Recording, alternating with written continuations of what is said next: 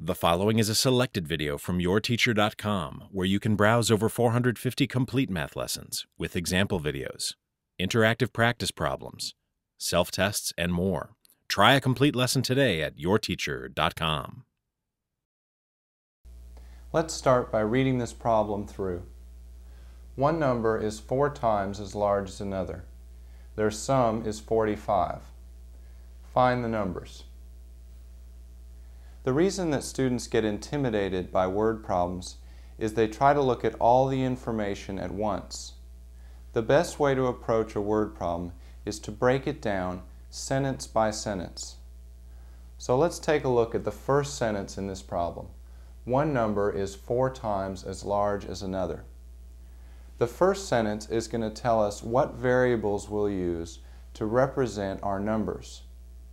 So if you use x to represent one of our numbers, and one number is 4 times as large as another, we can use 4x to represent our other number. And always label your variables.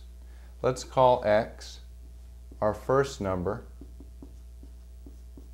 and 4x our second number. Now let's look at the second sentence. Their sum is 45.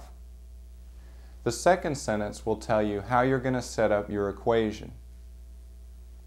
Their sum, if our variables are x and 4x, will be x plus 4x.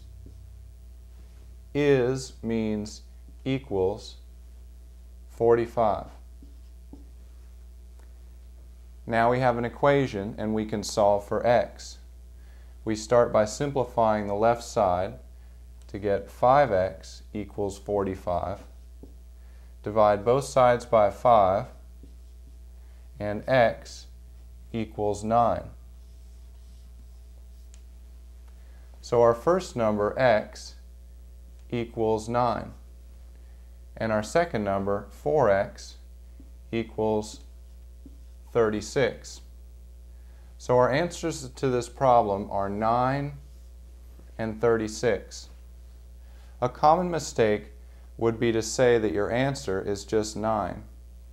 Make sure you go back up to where you labeled your variables and give both answers to the problem.